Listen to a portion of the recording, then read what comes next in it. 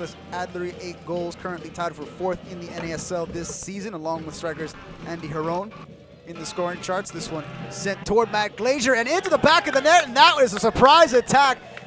Glazier caught fat-footed. They didn't see it coming, and just like that, it's 1-0 here at Lockhart Stadium, and you have to blame that one on the Strikers keeper. Just not aware in net, gets right by him, and it's 1-0 here before the 3-minute mark. Caught napping. Not usually what you expect to see from the Strikers keeper.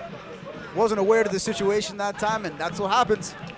Fall asleep for 1 second. Here it is again. Matt Glazier just not paying attention. That one sneaks in, hits the post, and goes in. I believe they're going to give that one to Addlery.